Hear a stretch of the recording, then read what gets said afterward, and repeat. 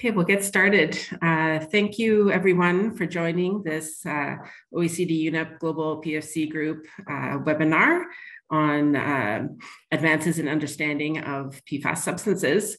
So today we have two speakers with us. Dr. Zhenyun Wang from EMPA Zurich will talk about the outcomes and outputs of the Global PFC Group's synthesis report on understanding side chain fluorinated polymers and their life cycle. And then we'll have Dr. Takeshi Hasegawa from Kyoto University, who will speak about research that he has undertaken on the stratified dipole-arrays and the stratified dipole-array theory as a way to understand PFAS behavior. So I'd encourage you during the presentations, if you have questions, to put those questions in the Q&A box. So instead of using the chat, use the question and answer function that's in the Zoom. After the two presentations, we'll take up some of those questions. And just to let you know that the recording, the presentation is also being recorded to post on the OECD PFAS portal afterwards. So with that, I think we have a lot of content to go through today. So I'll turn it over to Zhenyun for the first presentation. Thank you.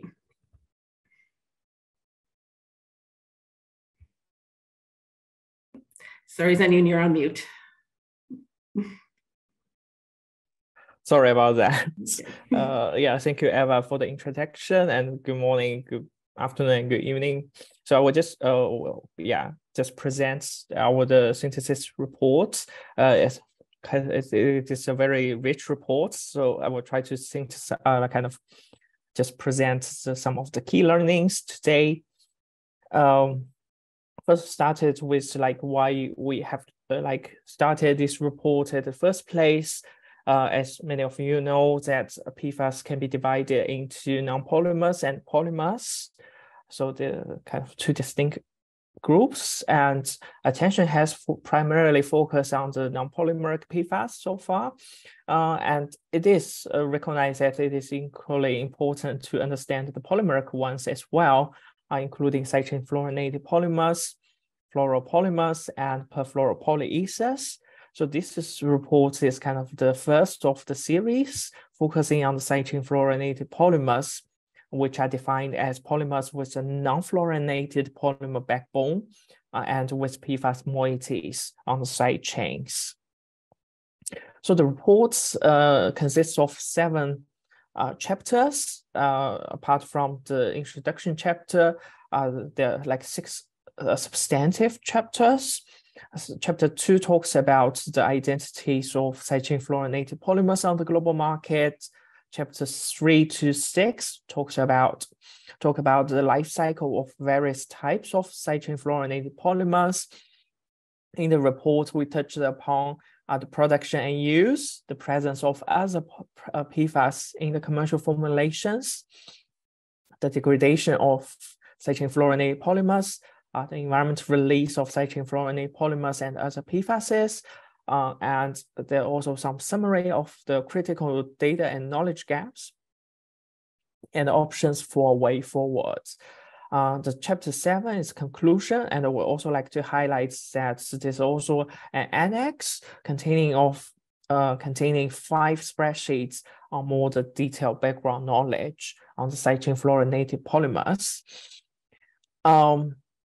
So first, I would just talk a bit about the side chain fluorinated polymers on the market. In this study, we identified a non-exhaustive list of 103 side chain fluorinated polymers and 42 associated PFAS monomers.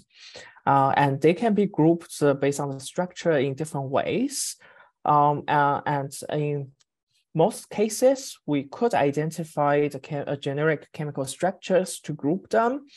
For example, that there are a lot of the acrylate side chain fluorinated polymers, with particularly this repeating structure unit. And also here we'll also like to highlight sometimes we can have the fluorotelomere based moieties on side chains. So this will be constituent the fluorotelomer-alkylates cyclic fluorinated polymers. And then we can also have a fluorotelomer-based uracil cyclic fluorinated polymers with a kind of a uracil linkages here as like it on the side chains. And they're also different types of like different moieties, for example, like the PACF based. So these are derived from the perfluoroalkyl fluoride, PACF, or derived from perfluoroalkane sulfonyl fluoride, PASF based moieties, or like also with the perfluoropolyether based moieties with like ether linkages on the PFAS moieties on side chains. And then there are also other different repeating units, such as the oxetane, cyclic fluorinated polymers, ethoxylate, and silicones.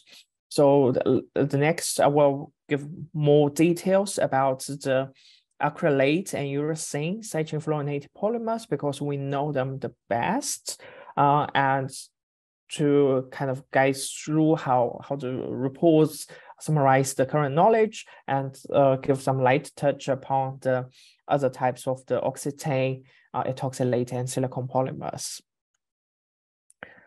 And before going to the details of individual types of cyclic fluorinated polymers, I will also like to highlight in some cases, or in kind of limited cases, we have also additional structure info details available. For example, these are the reported, 2 studies reported these additional structure details. One is about acrylate polymers, the other is about the uracil polymers. I can see that they have very different molecular weights. One is about 40,000 daltons, and the other one is about 3,500 daltons. So they're very different molecular size. And there's also other information in terms of the fluorine contents, cyclic fluorinated polymer contents in the formulation. But these are very, only we have this in very limited cases. And this also sets, just want to highlight that the chemical identities, including the molecular weight and the PFAS moiety contents, can vary considerably across different types of cyclic fluorinated polymers and across different cyclic fluorinated polymers within the same type. Yeah, and this will have implications on their different environmental fate and behavior. And we also notice that in multiple cases, we cannot identify the general chemical structure or associate monomers because of due to confidential business information. This have been also quite some cases. And we also notice that there are also general kind of ambiguous in how we register chemicals. For example, in some cases, only the trade name will assign to the cast numbers. So these are the 2 examples. One only shows that it's a Scotch guard with the trade name and just telling you that it's a fluorine containing water repellent. And the other one is kind of just showing it's a fluorosilane. But only from the kind of the trade name and how they will describe the products, we kind of know they are the cyclic fluorinated polymers, but we don't know what they actually, the chemical structure look like. And then we also have cases, the assigned cast names, like it's not a trade name, but it's a chemical name, but it is very ambiguous. So here's one example, just want to particularly highlight this part, saying that it is reduced made to ester or of reduced polymerized oxidized tetrafluoroethylene, and it does not tell us, it tells us the starting material to produce it, and some of the production synthesize reaction types, but it doesn't really tell us more than that. So we also don't know what it is, what are the chemical structure behind such names. And what would like to highlight that with this ambiguity, so the same cast numbers and the cast name can be used for different side-chain fluorinated polymers with the same generic chemical structure, but with different structural details, such as molecular weight ranges and distribution. So we do need to do better to understand what are exact side-chain fluorinated polymers have been used on the global market. Then I will go to the kind of the first type group of side-chain fluorinated polymers. Again, like just showing the structure quickly. I'm going to talk about the acrylate side-chain fluorinated polymers and the uracil ones. And these side-chain fluorinated polymers will produce really largely in the past. Like in 2000, up to about 50% of the perfluorooctylsulfonyl fluoride were used to produce acrylate and uracil side-chain fluorinated polymers. And this is much higher than many of the non-fluorinated, non-polymeric PFAS. For example, in the same year, about like 3% of the POSF was used to produce firefighting foams. And also similarly, in 2006, it was reported that like about 80% of the fluorotelomers manufactured were used to make side-chain fluorinated polymers. But here is we don't know, like it includes all kinds of side-chain fluorinated polymers, not just acrylate and uracil. These days, there has been a shift to shorter chain PFAS. So we have seen that they have like a PBSF or the butane sulfonyl fluoride based or 622 fluorotelmer based side-chain fluorinated polymers. But it is very limited information is available on the volumes, although we do notice they are still likely to be very significant. And I would also like to highlight, while there has been this shift to shorter chain PFAS, but there's still some long chain, like even POSF-based side-chain fluorinated polymers were still used in some Nordic countries, at least until 2020. So there's still some ongoing uses that need to be addressed. The acrylate and uracil side-chain fluorinated polymers are mainly used for surface treatments for the fabric, textiles, and apparel articles, and for contact paper and paper boards. They're also used as fluorosurfactants. For example, we have identified some were used or have been used in firefighting foam formulations. And we also identified a number of other application areas where they likely have been used as fluorosurfactants, including the inks, like paints, adhesives, and binding agents. And the report further looking into the presence of other PFAS within the kind of the side-chain fluorinated polymers. And so in order to understand, it will also be good to understand the general synthesized routes. So for example, here's one of the general synthesized routes of the fluorotelmer-based uracil side-chain fluorinated polymers, starting from the perfluoroalkyl iodides, and then goes to the fluorotelmer iodides and goes to fluorotelmer alcohols, which will be then getting to the uracil polymers. And then here's also a list of the chemicals that have been measured, or PFAS have been measured in the commercial formulations of uracil side-chain fluorinated polymers. And we can see that we do see that unreacted residue of the starting materials are PFOI, and also the impurities in the starting materials, like the PFOA, as an impurity in the PFOI. And then we also see that there could also be reaction products of the different impurities. For example, there's this impurity 828, esters. It is a reaction product of the 82FTOH and PFOA. And we'll also like to highlight that these are kind of the unintentionally added substances, but they could also be intentionally left like impurities or residues in the formulations. For example, in this case, A22FTOH sometimes left as a kind of dispersant in the formulations. And the levels vary considerably across different formulations. And in some cases, like they're up to 5% A22FTOH as a dispersant in the formulations reported.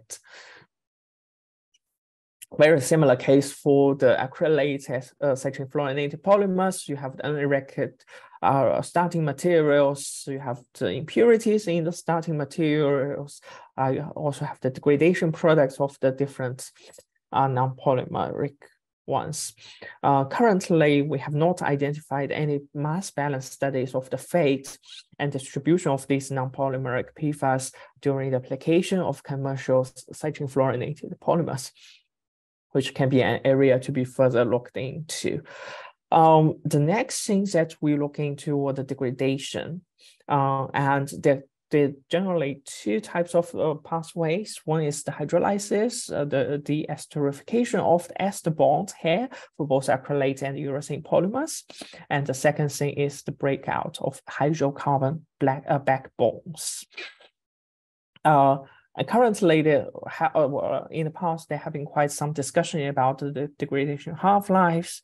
Like in 2015, there was a study by John Washington, and it was noted that there were a lot of the it's a kind of tricky measurements to conduct, and they really conduct a very thorough analysis and rule out a lot of the different artifacts and uncertainties, and they were able to conclude that the degradation half-lives of two acrylate cycling fluorinated polymers were about a couple of decades.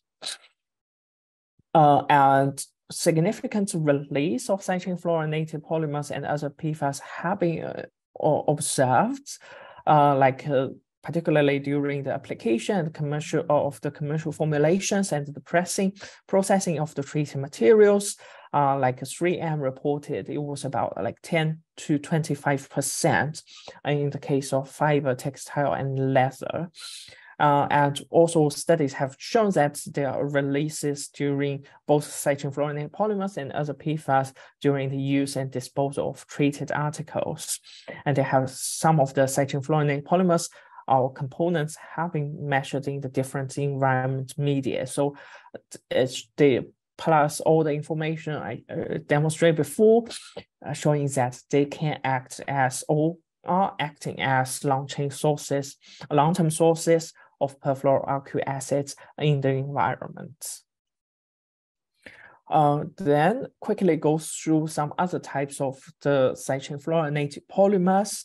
For example, one is the oxetine cycling fluorinated polymers. We know very little about their production in the public domain. They are mainly used as fluorosurfactants, as wetting or flow and leveling agents. In some cases, they can also be used as reactive intermediates. The presence of other PFAS is very little is known, but at least unreacted raw materials and intermediates, as well as reaction byproducts, have been reported in some cases.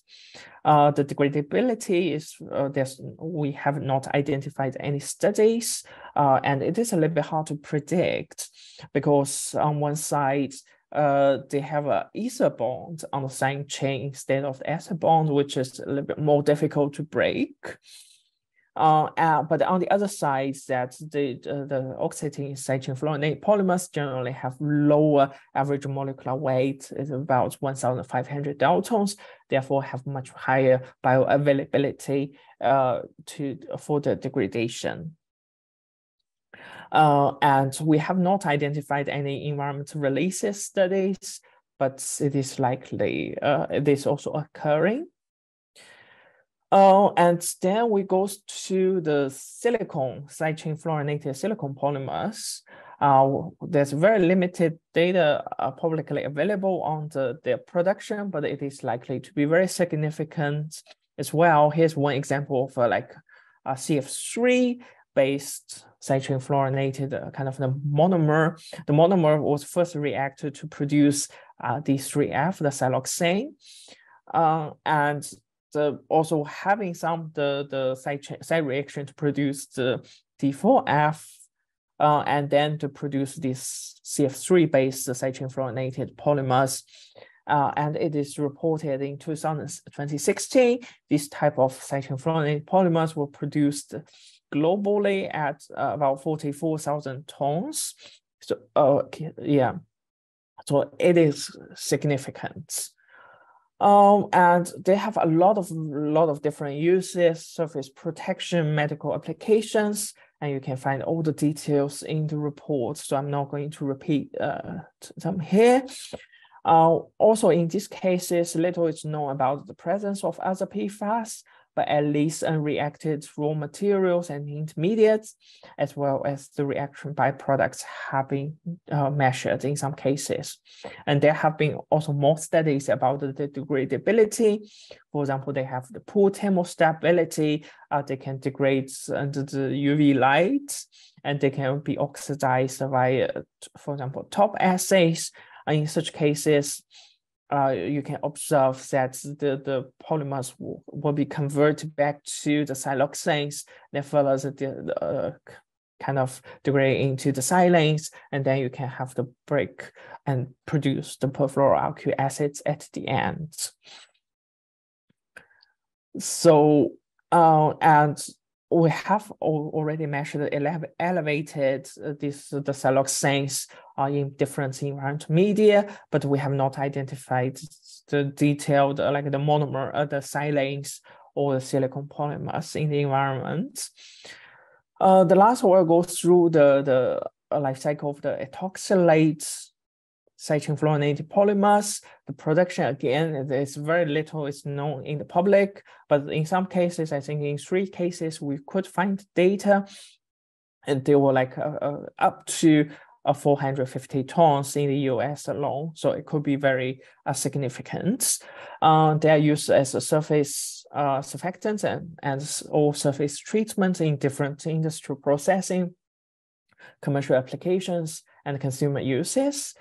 And you can find all the details in the reports. They also can have quite significant unreacted raw materials and intermediates. One study reported up to 4%. And the degradability has also been measured. They are biodegradable, but potentially also very slow. I think one study like did 48 days and did not observe too much degradation, particularly not like the chain shortening was very slow. So this might also be further looked into. And the environmental releases have been detected in the leachate of a disposal facility in Japan. So overall, as I presented before, there are a lot of there's still a lot of data gaps, particularly in terms of the production and also some of these impurities inside all the environment, like the degradation part or the detailed degradation half-lives or the environment releases. But from the existing evidence, we can already conclude that a wide range of citrate fluorinated polymers have been produced and used in many different applications, with at least some at very high or to very high volumes, up to like tens of thousands of tons per year. And many non-polymeric PFAS may be present in citrate fluorinated polymers, sometimes at even like percentage levels, which can be released during the whole life cycle. Yeah, and also not only this associated non-polymeric PFAS may be released, but also the citrate fluorinated polymers themselves may be released during the whole life cycle, up to like in the case of the 3M reported like 10 to 25% just released during the treatment of textiles and also the processing of the textiles. And many citrate fluorinated polymers or like sanction fluorine can degrade, and they do form the non-polymeric PFAS, including different polyfluoroalkyl acids in the environment and biota. And therefore, that many sanction fluorinated polymers are acting as long-term significant sources to the global burden of non-polymeric PFAS in the environment and biota. And therefore, that concerted action is really needed to address sanction fluorinated polymers while filling some of these critical data gaps. So yeah, we'd like to thanks again to the OECD UNEP Global PFC Group for the opportunities and also for the different inputs. And thank you so much for your attention. Thank you very much, Zanyun, for giving us the overview of that report. There's a lot of content in the report, so we encourage participants to go and examine the report and the annexes themselves. But it's also, yeah, interesting to hear about, even though there is a lot of material in the report, still a significant amount of data gaps on various aspects that the report tried to collect information on. So encourage anyone to put questions in the Q&A box in the Zoom function, and we'll take them after our next speaker.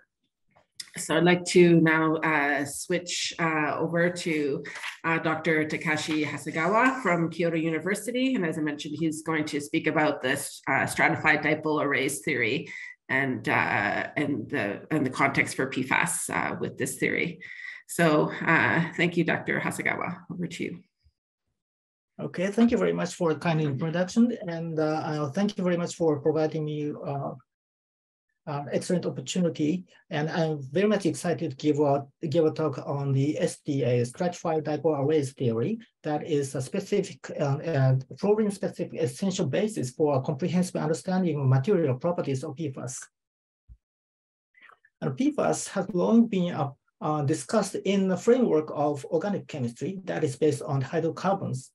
The biggest problem is that physical chemistry is out of scope of this framework. And as a result, essential core of the PFAS as a molecular science is missing. And unfortunately, technological development and the discussion of policies are made on this inappropriate science. So the SDA theory I'm talking about today is a real recently built new fluorine-specific physical chemistry, and that works well for explaining details of PFAS.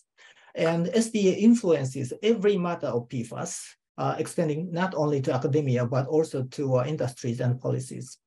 And please note that the SDA theory is totally different from the conventional hydrocarbon chemistry. So this panel shows that PFAS-specific many properties, probably the most famous one is the water on oil repellency. But on looking at this panel, what do you think of the correlation between the material properties? For example, if you readily explain the water on oil repellency, can you explain the low electropermittivity in the same manner? Probably no. This is the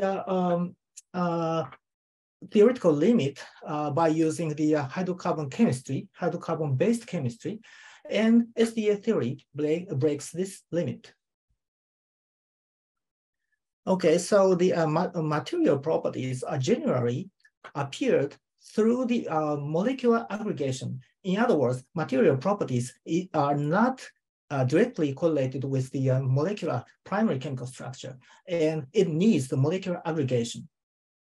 But in the hydrocarbon case, this aggregation step can conveniently be skipped because each chemical group can roughly be attributed to hydrophobic or hydrophilic. In the case of octanoic acid, for example, the hydrophilic part is lost because of the formation of ring dimer with a neighboring molecule, and as a result, hydrophobic part dominates the material property, even for a single molecule. So that is why this molecule is insoluble in water but soluble in oil. But in the case of PFAS, the situation greatly changes because the PFAS molecules are strongly aggregated with each other because of the dipole moments of along the CF bond and the helical structure about the molecular axis. That will be showing you in detail. But the point is that the single molecular character is totally different from the material properties of the molecular aggregation. So that's why in the case of PFAS, the molecular aggregation is definitely necessary. And this is theorized by the SDA theory. So I'm talking about the SDA theory a little bit in detail. Well, according to Fritz London, the van der Waals forces comprises 3 different physical principles. And for discussing the molecular interaction of identical compounds, the second point can be disregarded as stated by Fritz London. So we have now 2 options, dispersion and orientation effects. And the orientation effects was found by the Fritz London himself. And this is for the interaction between the 2 particles having no permanent dipole moment. And this works pretty well for discussing the hydrocarbon. And the point is that this dispersion effect is a function of molecular polarizability alpha, and fluorine is known to have a small alpha, as shown later. So for discussing the PFAS interaction, the orientation effect must be taken into account. But unfortunately, this has long been missed thus far. And this orientation effect is a function of the dipole moment and the orientation angle between the 2 dipole moments, theta. So now I'm showing you in this slide that fluorine has a weak dispersion effect. Well, these very famous pictures for halogen molecules at ambient temperature. Fluorine and chlorine are gas, bromine is liquid, and iodine is solid. But please note that halogen molecules are dumbbell-shaped homonuclear diatomic molecule having no permanent dipole moment about the molecule. Nevertheless, they are associated with each other to generate the liquid and solid. This is due to the dispersion effect. And this dispersion effect is a function of alpha, and alpha depends on the flexibility of electron cloud about the molecule. And the flexibility becomes larger for larger atom. So that is why alpha becomes larger on going down the periodic table. In other words, fluorine has a very small alpha in the periodic table because it's located at top in the table. So F has a weak dispersion effect. Okay, so the next point is that the fluorine, the polyfluoroalkyl groups are interacted with each other by the dipole-dipole interaction. So this equation is the theorized by Fritz London for van der Waals forces. And he calculates, for example, the interaction of 2 carbon monoxide molecules by using this some parameters to generate these figures. And you find that the most of the interaction is too much oriented to the dispersion effect, and the orientation effect can be ignored. So in the same manner, I calculated molecular interactions between the 2 CH fragments as a model compound for hydrocarbon interactions. And the calculated results are presented over here. And you find that about 90% goes to the dispersion effect, and orientation effect is very small. So which means that the hydrocarbon interaction are dominated by the dispersion effect. That matches our common sense for hydrocarbon. So the next, same calculations was performed for the CH fragments, but you see that the results are overturned. For the case of for the molecular interaction between the 2 CF fragments, the orientation effects is the dominant factor. This is because the dipole moment of CF is 3.5 times larger than that of CH. But the point is that orientation effect is a function of dipole moment to the fourth power.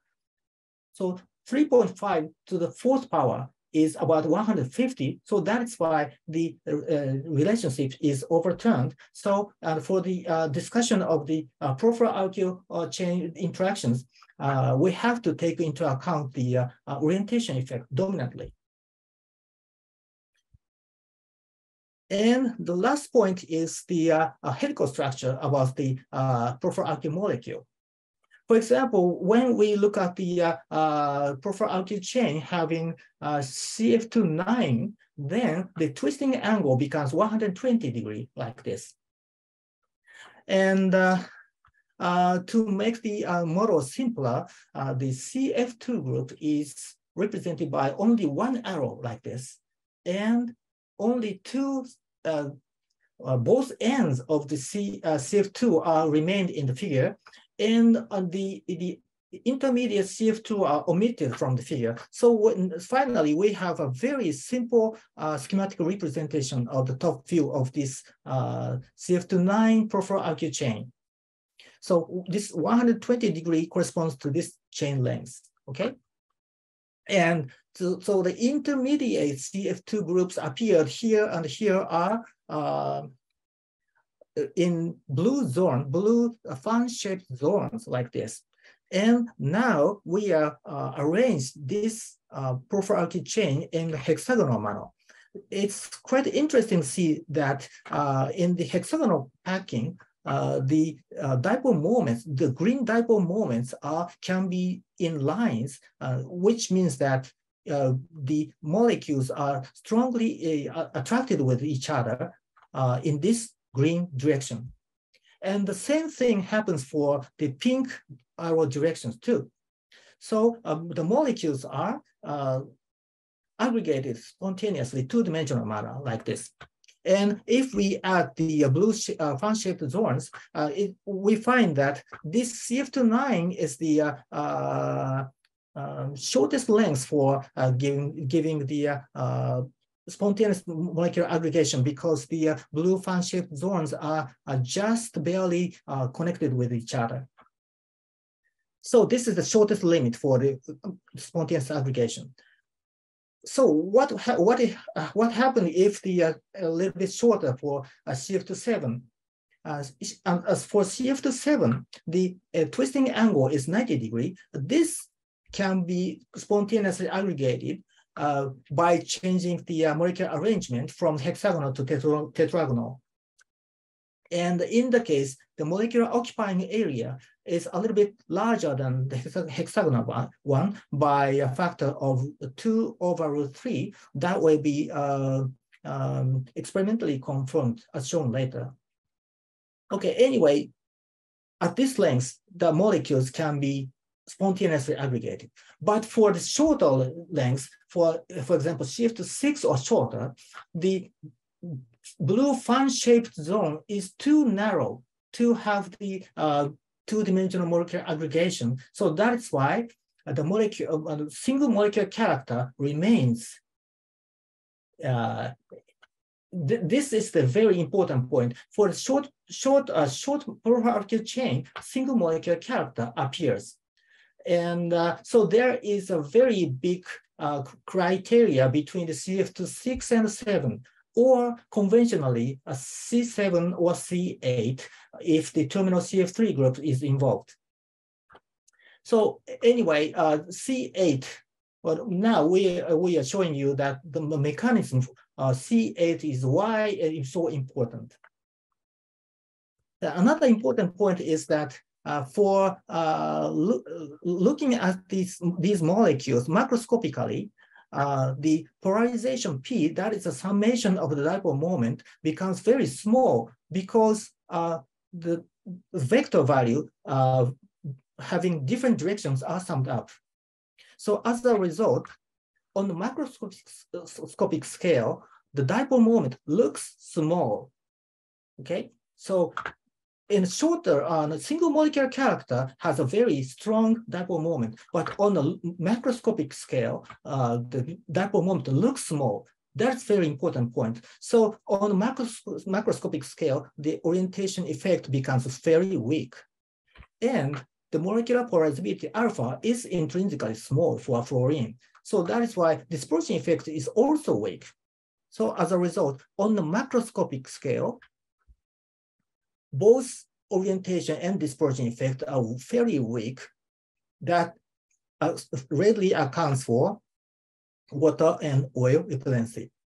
And another important point is that when we refer to the definition equation of electropermittivity, the small p explains the small permittivity too. So low permittivity and water and oil repellency are coming from the same origin, small p. That is the result of the SDA theory.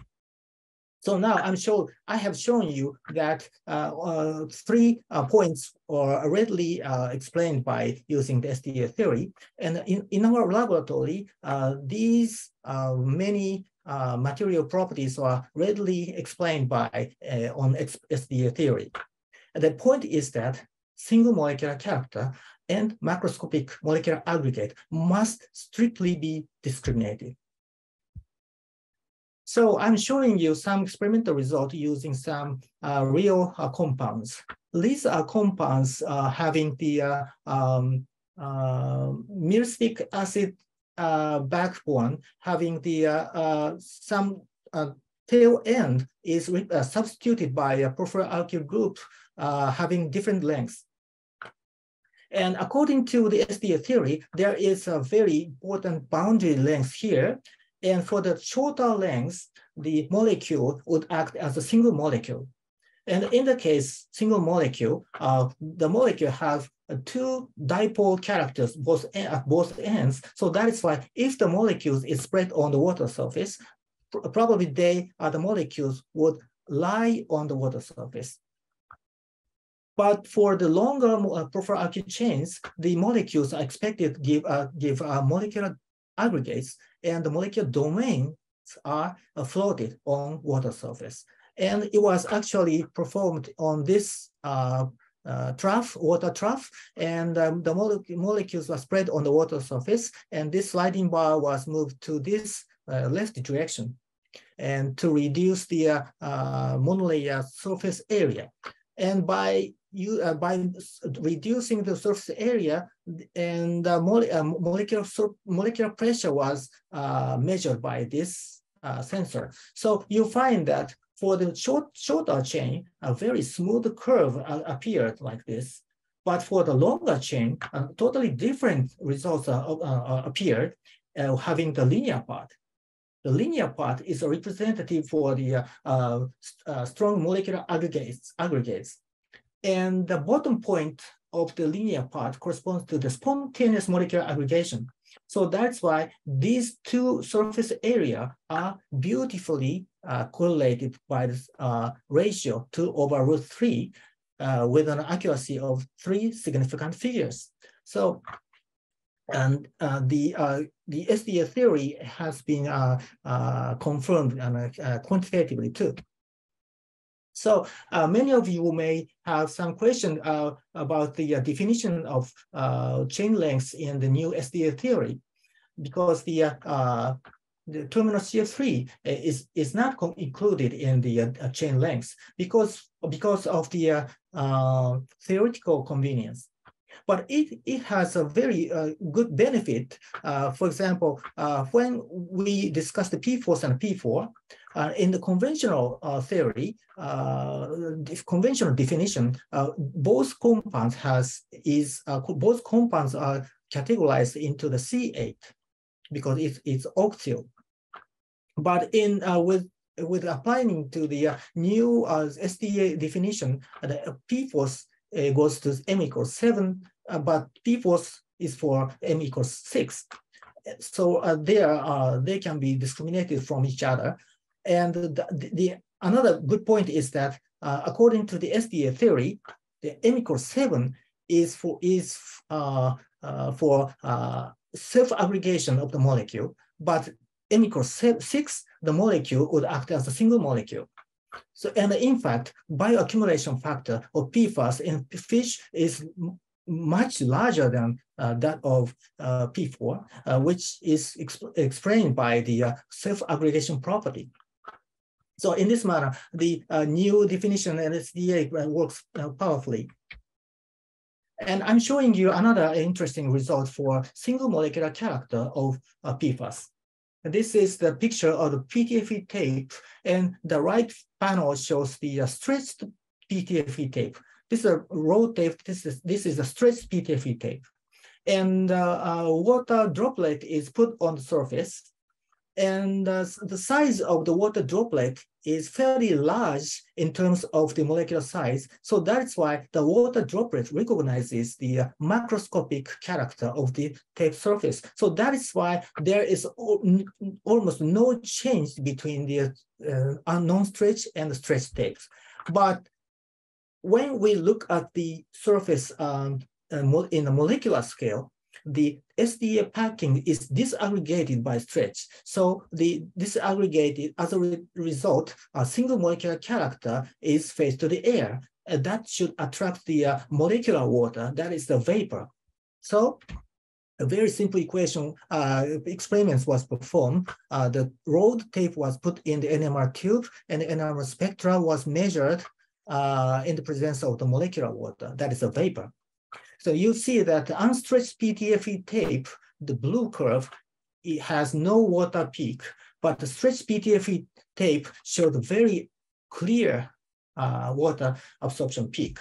And the peak width is fairly large, which implies that the molecular motion on the PTFE tape is strictly prohibited because of the strong interaction between the water molecule and PTFE by the dipole-dipole interaction. So the point is that single molecular Polyfluoroalkyl chain is not hydrophobic. Hydrophobic property is for the macroscopic character. So the tape is, when the tape is heated up to 150 degrees, the water molecule still remains on the surface. So you find that the molecular interaction between the water and the tape surface is fairly strong. And once again, I say that single Polyfluoroalkyl chain is not hydrophobic. So I can summarize my talk today that both in the conventional concept, both CF and CH were categorized into the hydrophobic category, but it is not correct. And it is corrected by the SDA that CF and CH should be categorized into the orientation effect and the dispersion effect.